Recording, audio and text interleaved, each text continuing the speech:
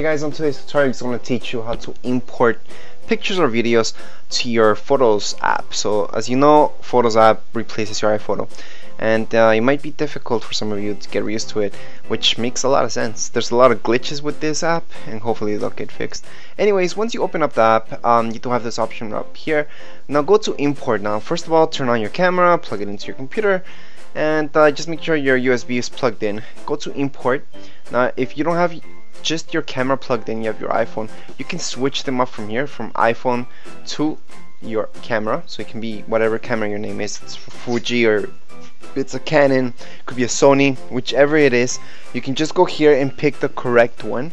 So just pick the correct one. After that, just highlight the ones that you want to import, or just press Command A, for example, to choose them all.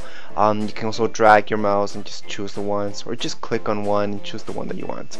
After you do that, you can just click on import all new items, and you can also check mark this part if you want them to be deleted after you import them. I usually do that for videos, especially on my iPhone, because I don't want to take that much space. In this case, we're gonna do that anyways, so it's from my camera. I just want them deleted, so we're just gonna do that. So this is the same process if you have videos or pictures, whatever you have.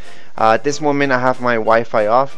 The reason why I do that, just in case, I don't want these to be synced with my photo stream or my iCloud, so that's why I turn off my Wi-Fi, and then I just transfer these from my photos library into a separate folder outside of it, so they don't get synced up. Now if you want them to be synced up, just leave them there. This is something that I do because I don't want that to happen. Anyways, I'm just gonna click on import all, and they're gonna import.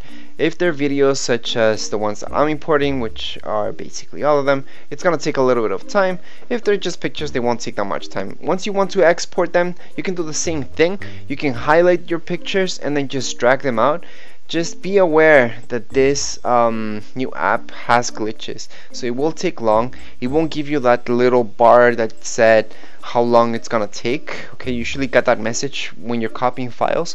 In this case, it doesn't give you that. However, you can see the process. To see the process, you can just go up here and you're gonna see this little thing up here.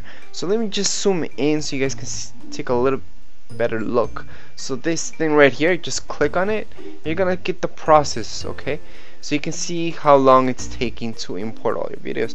So it's a good thing to have that there. It's pretty nice.